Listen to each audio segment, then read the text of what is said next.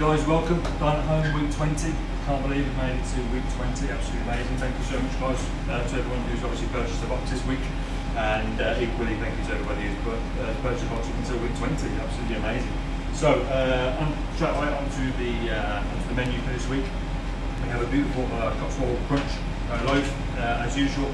That goes into the oven at 180 degrees for 5 minutes. And as always, guys, on my butter, make sure you take that out of the box as soon as it gets delivered. The room temperature is nice and soft to spread onto your loaf.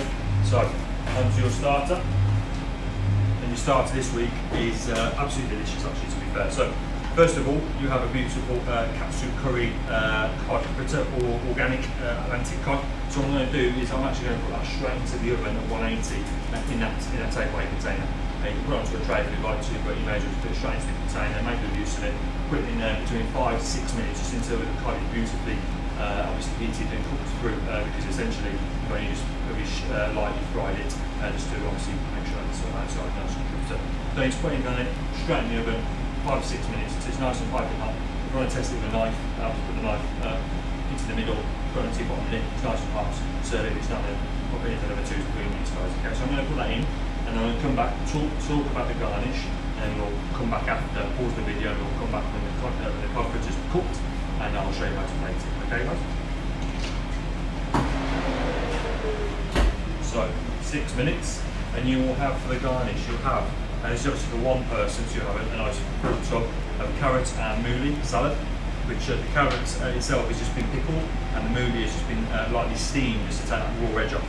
We also have a satay sauce for 2 people. I'd recommend to warm that very gently, so in the microwave for 20 seconds, absolutely perfect. And you have some roasted salted peanuts for a nice bit of texture, and then you have delicious coriander oil, which is for 2 people again. So I'm going to, when that's about 5 minutes, I'm going to whack that in the microwave for 20 seconds just to heat through, and then I'm going to pop my salad into a little mixing bowl and just gently mix it all together, and then I'll just start plating. So I'll see you in about 4 to 5 minutes, guys, and I'll go for the plating with you. Okay, guys, so it's been 5 minutes with the fish cake in the oven. So I literally just poured the satay sauce, nice and warm. You can have it really hot if you want to, but I'll just warm it through is perfect. Some coriander oil and the peanuts. I've just popped the salad into a small mixing bowl, and I'm about to get the fruits around now.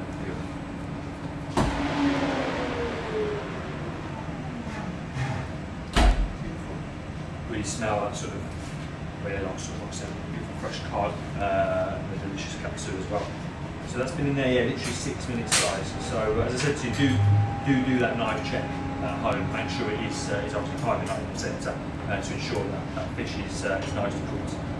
So that's there, beautiful piece there. So really, really simple. Just pop that on the side of your plate. Obviously, you can plate it however you would like to. The reason why I put the salad into the mixing bowl is literally just to make sure that you put all the mouli and the carrots all together, so it's not sort of on top of each other. And what you can do, if you want to dress that, you can dress it in the oil if you'd like to. I'm going to finish the plate off with the oil, but you can dress that with the oil. Obviously the pickle liquor is still on the carrot, so there's that beautiful little bit of acidity on there anyway, so you haven't got to worry too much. But a nice little ploosh of that to the right hand side. And then with your satay sauce, it's up to you. I mean, you can put, what I could say, you could put like a nice big spoonful on the bottom and then plate it on top, or you can like drizzle it around like I'm going to do. So again, it's totally up to you. It is sort of like a sauce. It's quite thick, but it is like a sauce. You can sort of, just a bit at a time, almost just sort of drizzle it sort of around, quite sort of messy. And what I'm going to do is I'm going to split that sauce with a little bit of the coriander oil as well. So a little bit of the peanuts on there for a bit of texture, which will be lovely. And then finally, the coriander oil. Pop that over your salad, and more importantly, sort of split that satay with the oil as well, so it's super vibrant. There we are, beautiful. So again, so a real nostalgic starter. So you've got your beautiful Atlantic cod and katsu curry fritter with your pickled carrot and mouli salad, your satay sauce, and your beautiful coriander oil, just splitting that as well, guys. There. Enjoy. Okay, guys, so hopefully you enjoyed your starter. Beautiful fish cake with your satay sauce. It was absolutely delicious. So onto your main course, guys. You have a beautiful piece of Woolly Park Farm pork belly, which obviously has been brined for 24 hours and then cooked for a further 24 hours. So it's literally ready to roast into a pan. A beautiful pale onion. If you smell that, it smells really beery, which is delicious.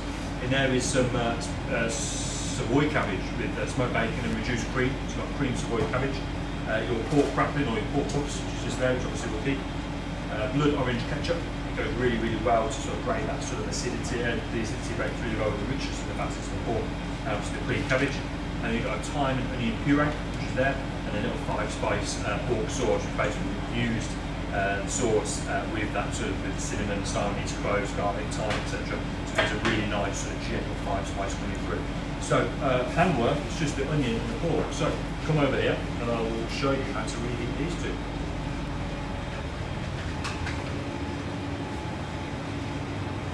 So guys, over here, non-stick pan, as always. You don't need it as large as that, obviously. It's literally just for the pork and onion, so these are the only ones we have. So put a little bit of oil in there.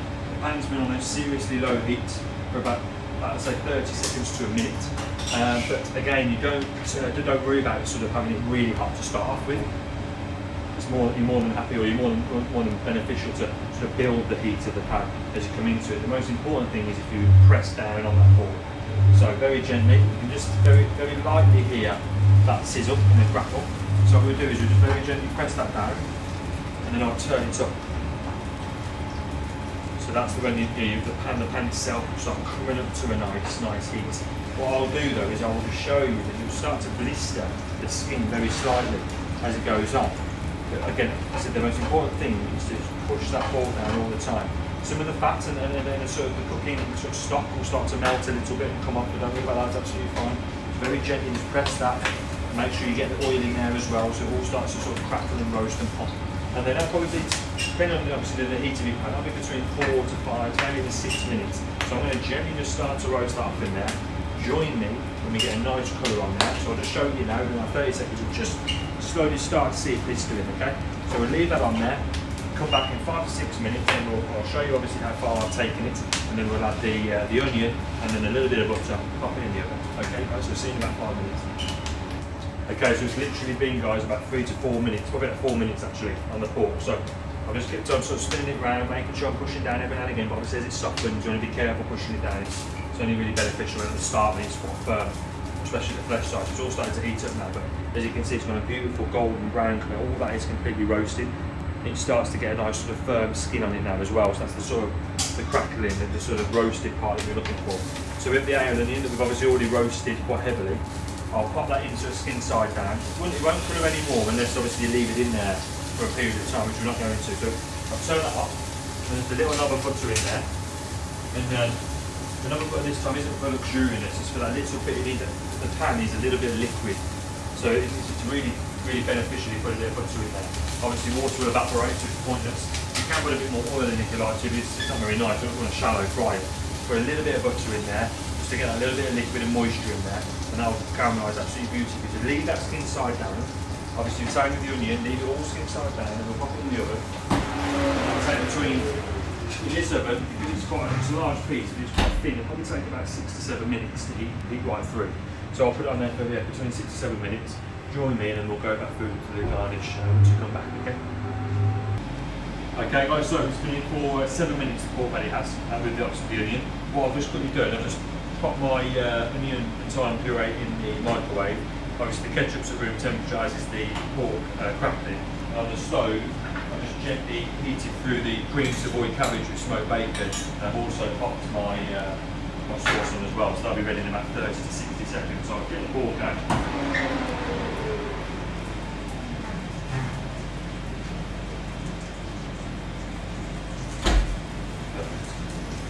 Yeah, because it will be super hot. I'm just going to get a little spatula thing to get underneath. I don't want it to slip off. So very carefully remove your onion. Obviously that's piping hot, so really be careful. And the pork itself is super soft now. And it should be nice and dark and crispy on the skin side, which it absolutely is. So again, don't worry about those little pieces that come off. That's just a little bit of the fat sort of pressing out. So again, don't worry about that. It's all available in the day. As you can see, it's nice and crispy. The reason for that, guys, is because you need to roast it sort of gently, but put it in a decent moderate heat. If it's too low, it will just boil and it won't crispen. If If it's too high, it obviously burns. Just make sure you get that sort of nice level of heat, so you're just crisping up a nice little bit of fat, you know, a bit of oil, and then obviously adding the butter to it as well, which, as I said to you before, it will still fry in the oven at 180 degrees. So over 7 minutes on that, guys, okay? So it's beautiful and crisp on top, onions nice and hot. Well, the cabbage is completely warmed through now as well, so it's pretty much ready to plate.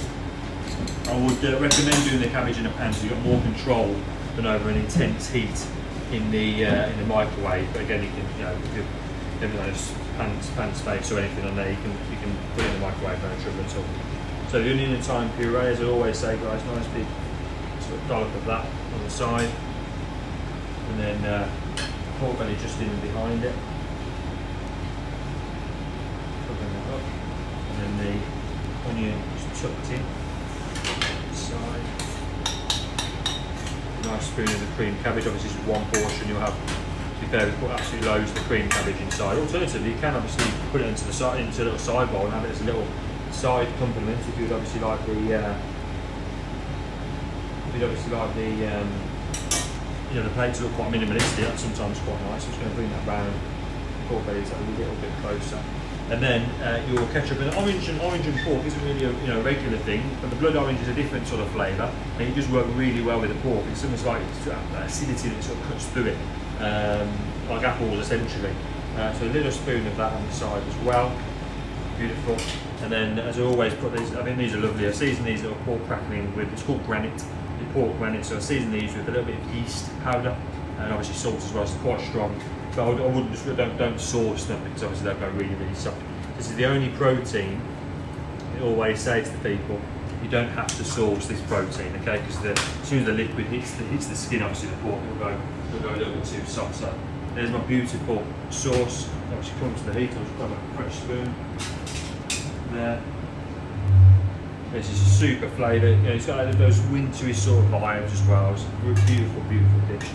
And then just literally you can smell all that beautiful 5-spice sort of flavours coming up, and just very gently in the centre of your plate, very, very gently season that, just arrange those a little bit better. There we are. And there we are, guys. Your beautiful roast pork belly with a nice crisp skin, pork crackling on top, onion puree, blood orange ketchup, your cream Savoy cabbage, and your ale roasted onion. Enjoy, guys. Okay, guys, so hopefully you enjoyed the main course. I thought the blood orange and the pork was just awesome. It's a really nice contrast. So onto your dessert and final course, guys. You have a beautiful amaretto and almond sponge cake. It's just delicious, absolutely delicious. Really moist, and that amaretto really, and almond is delicious. Chocolate mousse, guys. That's obviously for one person in there. So you have one that's a little bit bigger. Some beautiful Amarena cherries that are super rich with a beautiful cherry syrup as well in there. And then your honey and maple granola for a little bit of texture. So listen, guys, this cake is absolutely delicious cold or room temperature. I'm just going to very gently warm in the oven. I'll turn the oven up like I always do, literally 30 to 60 seconds. So I don't want a hot cake, very slightly warm. But honestly, some people think it eats better cold anyway, so it's totally up to you. But I personally just pop it into the oven just for literally 30 to 60 seconds, just to warm through gently. While that's warming up, I'm just going to tell you or talk to you with the mousse. The mousse is obviously to share, just nice soft mousse. So I'll get a little sort of gently warm your knife very gently through. And what I'm able to do is cut through the mousse nice and neatly, and pop it onto your plate and look a lot neater. And also put a little bit of a well in, so you can almost just sort of dress your cherries in that well. Again, it's a take on Black Forest ghetto at the end of the day, or certainly the chocolate elements are. So it'll really sort of take that sort of deep sort of Black Forest cherry sort of roots, and then the granola itself is just purely for a little bit of beautiful texture on there as well. So right, I'm going to get the cake, put in there 60 seconds. That's all it needs. There we go. Notice that up because I can pull the tray out and tell it's definitely not warm. So it's warm through very, very gently. So pop that into your bowl. I've always put it a bit off centre to the left. I'll grab a reasonably warm spoon, warm it very gently on the cold beneath. Perfect. Okay, so yeah, with that, just one scoop, put that to one side. It's a beautiful, rich, decadent mousse. As you can see, I'm just going to put that to you. I've just made a tiny little well with the back of my spoon. And what that'll do, that'll hold the cherries. A little tip, we always used to do like ice creams in some of the restaurants we've worked, and we sort of fill the well with, you know, if it was anything like fruit or an oil or whatever. So you've got 6 of these, and you might not, it's only 3 each, you might not sound a lot, but honestly they're so rich. If you have any more, you just spoil the whole entire dish. So just very gently pop those into that well, and again you've got loads of syrup, so pop that all over the chocolate, just like this, beautiful. It already looks like a black forest cat already. And then with your granola, optional guys, you don't have to, but just grab, pinch a few of those, and then pop those just sporadically sort of in and around the top of your cherries. And there we are, look at that. That is a lovely end to quite a delicious 3-course meal, to be fair. So there we are, beautiful almond sponge cake, almond amaretto sponge cake with chocolate mousse filled with those Amarena sort of dark cherries with the cherry syrup and granola on top, and that will just eat absolutely beautifully, bring back some serious sort of nostalgic memories of Black Forest Ghetto. And to finish, guys, we've done a new flavour, or should I say Mike using a new flavour, white chocolate and mint fudge, and we're using lovely mint essence. I think that the fudge itself arguably maybe the best one we've made. So sprinkle a little bit of salt on top of there, enjoy that with your tea coffee after just on its own, and yeah, hopefully you enjoy the whole entire menu. Thank you so much again for purchasing a box. If you haven't purchased one yet, I think we've got 5 boxes left. So if you like what you see, guys, email source something or myself, and we'll get a box sorted out to for local or nationwide delivery. Other than that, have a fantastic weekend. We will see you same time, same place next week for a collaboration. So collaboration for next week, which I can't wait for. I'm treating you to another Michelin star chef, which is absolutely amazing. The support is fantastic. So keep your eyes peeled for that in the next coming days, and otherwise have a great weekend, and we'll see you next week. Thanks, guys.